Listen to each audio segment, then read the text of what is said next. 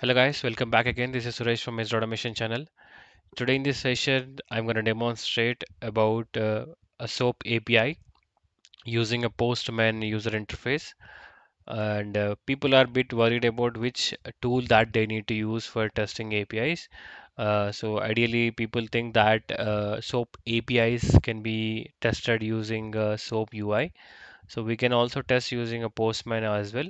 So I will show you a simple demo today how we can use the SOAP API here. Before that, I will demonstrate about SOAP and REST differences in a quickly. So this is the difference between the SOAP UI, SOAP API and REST API.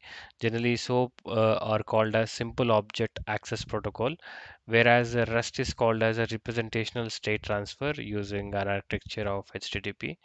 And these SOAP API calls are mainly on XML based format, whereas here REST is JSON based calls.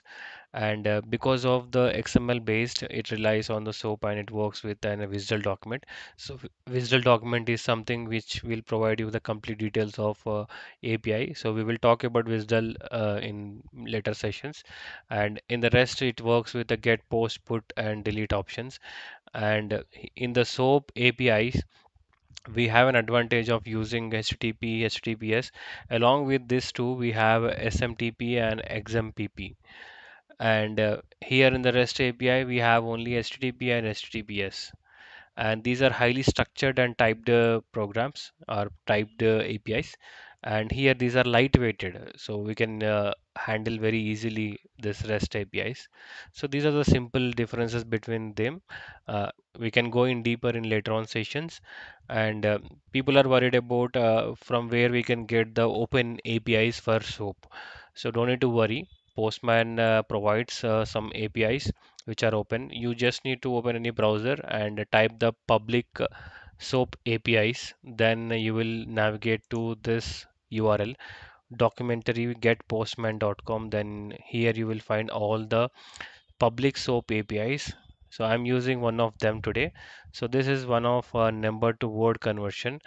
This is the URI that we need to use. This is the URL, and I will go to the Postman.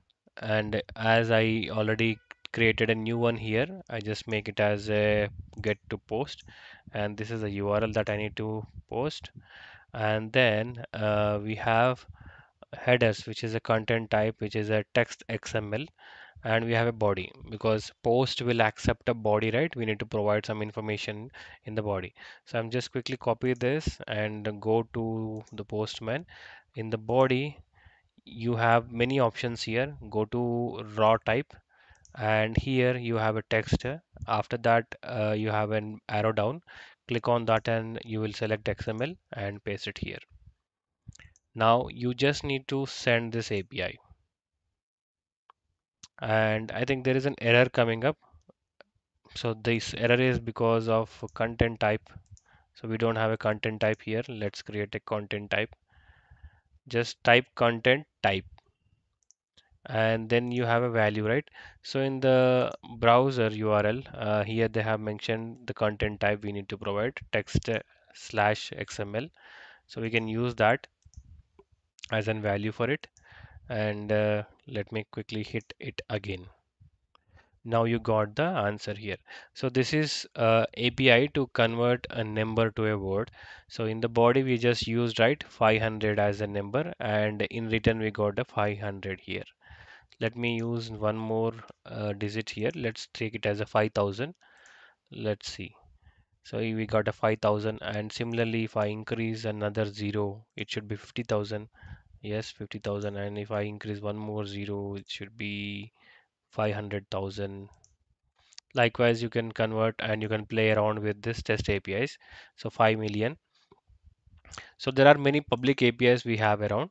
So in this small session, I just wanted to show you that we can utilize the Postman for SOAP APIs as well.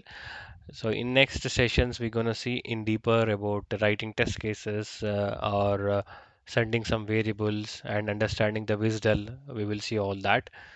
Thank you for watching. I hope this session is helpful for you. In case if you are new to my channel, do subscribe to my channel. Thank you.